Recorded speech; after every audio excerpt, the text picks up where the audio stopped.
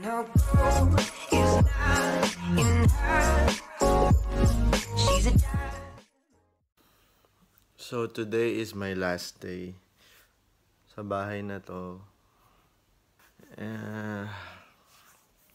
I need to leave. For the house, for this place, thank you so much. And hindi kita makakalimutan.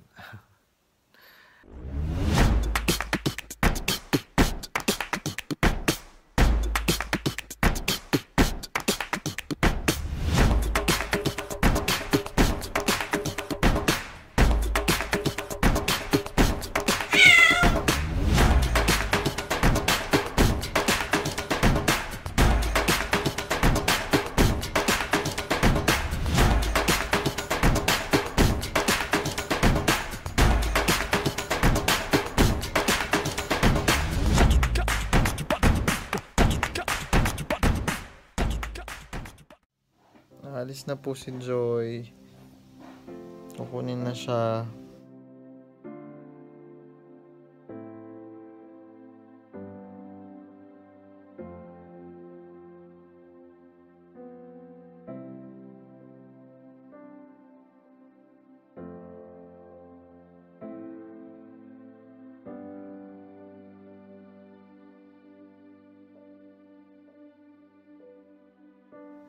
Pakabait ka dun, ha?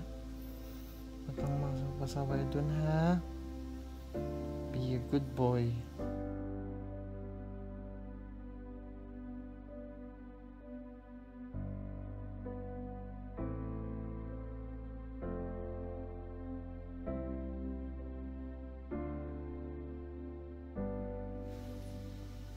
No, I want to hug you. I just want to hug you. And I just want to be here with you because you're already going. Thank you for being part of my life.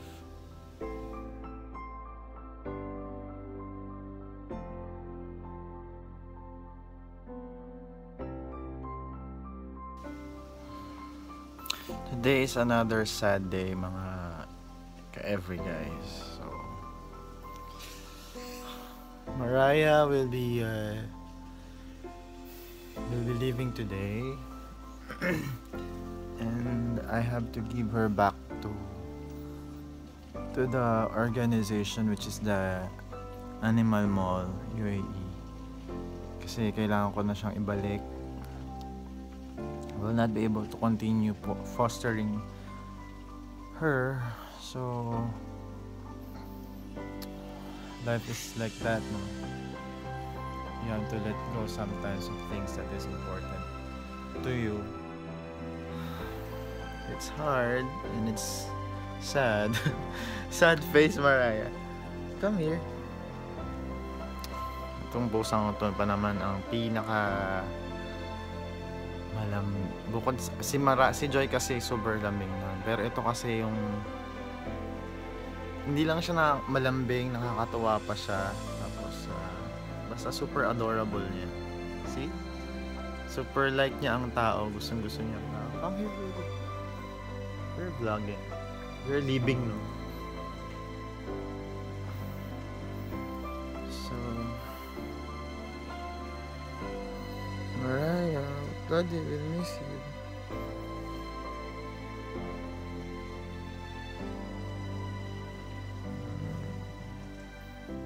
Always remember, I love you so much, and Daddy will always be in your heart, and you're in Daddy's heart forever. Okay, I love you.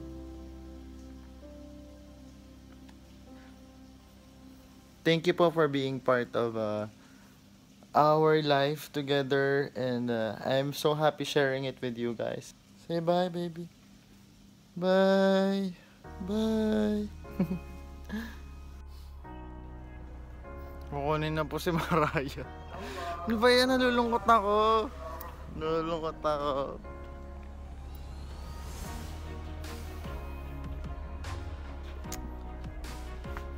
No choice.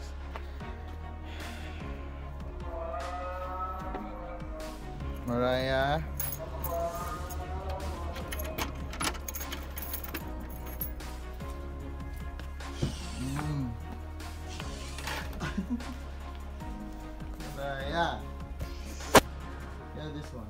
Come.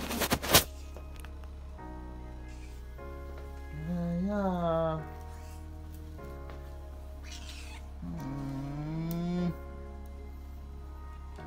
Mariah. Come.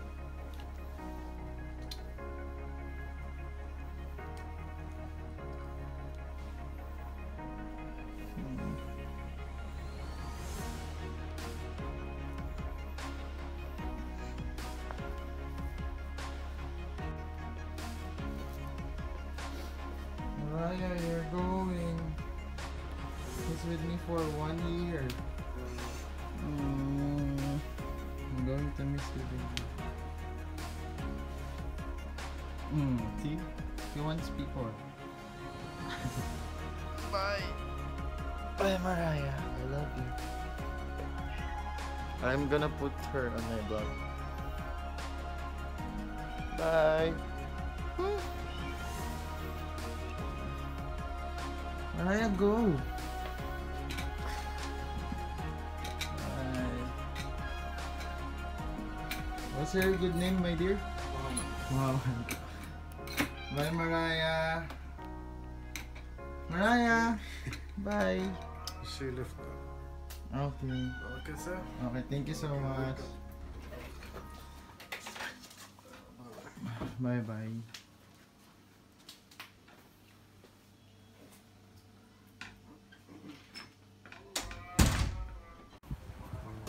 Bye. Bye, Mariah.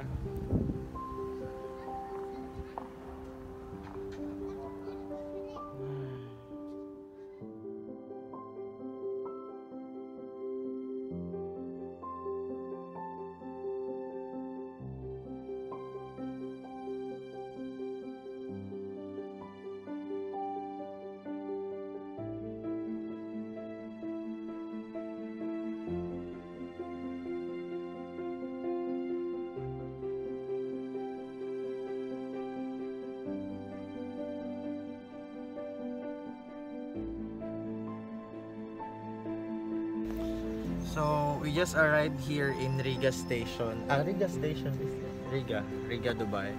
So, I'm going to drop dark na today.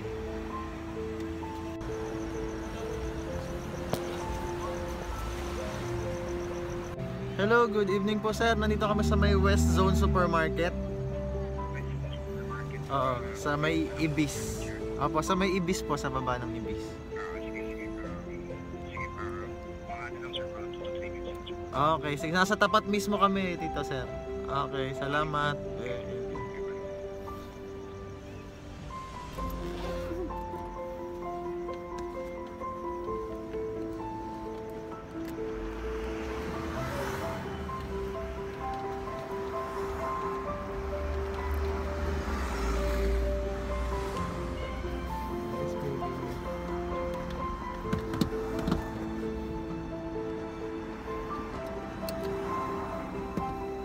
Do we need to pay the parking?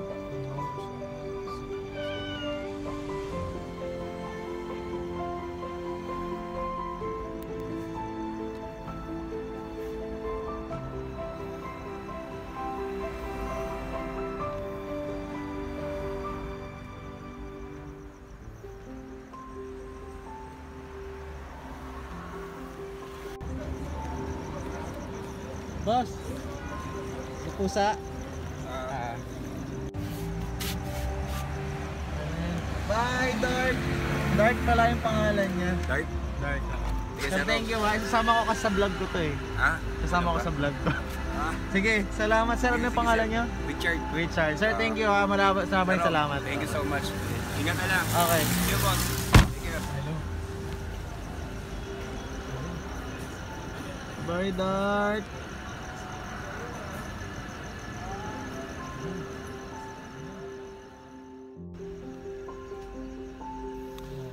So, wala na si Dark. Makalis na siya. Nakakalungkot pero wala naman akong choice, diba? Mas mabuti na yon, at least may mag-aalaga sa kanya, may maganda siyang bahay, hindi yung makikitulog lang siya sa labas at pag-alagala. Nakakalungkot pero kailangan kong gawin.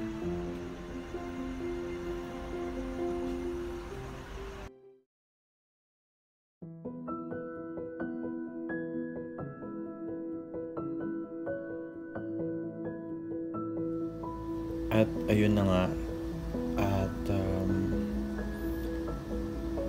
I have no choice but to do something better for the benefit of my pets.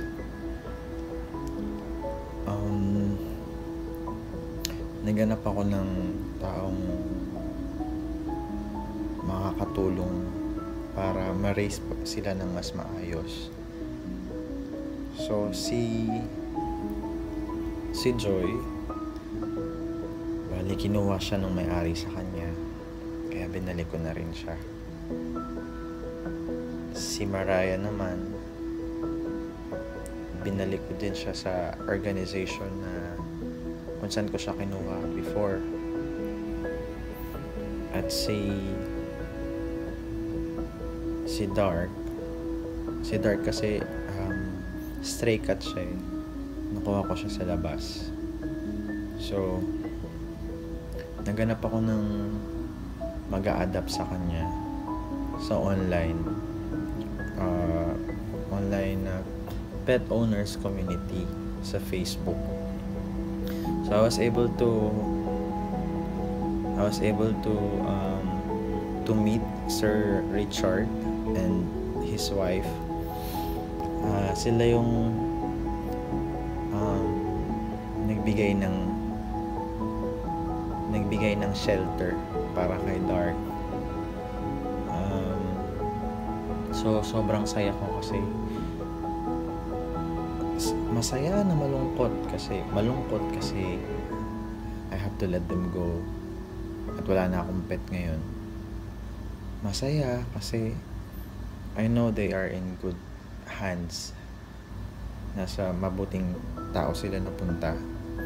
So masaya ako. Pero kasi yung mga pusa na yan, sila yung nandyan sa akin mga panahong hindi ako stable emotionally. So kaya sobrang laki ng impact sa akin nung pag-alis nilang tatlo. Lalong-lalo na si Mariah. Kaya sobrang pasalamat ako kay Lord kasi alam mo yun, meron pa rin talaga mga mabubuting tao na nagki-care sa mga hayop. So message ko for all, sana pag may mga alaga tayo, ituring natin silang parte ng pamilya. Hindi lang basta alaga, hindi lang basta hayop. Kasi may feelings yung mga yan, nalulungkot sila, umiiyak din sila. At importante yun na malaman ng isang pet owner na kailangan ng mga alaga natin ng attention at love kasi dun sila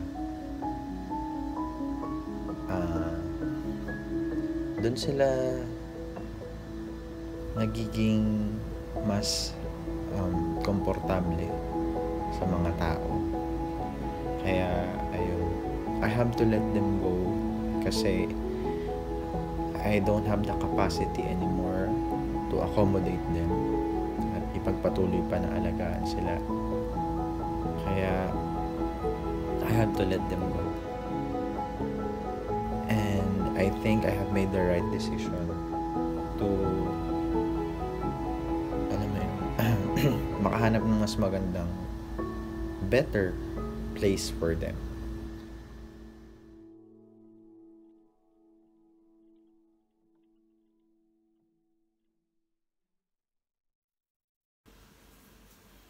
Hello Everyguys. So today I'm a little bit emotional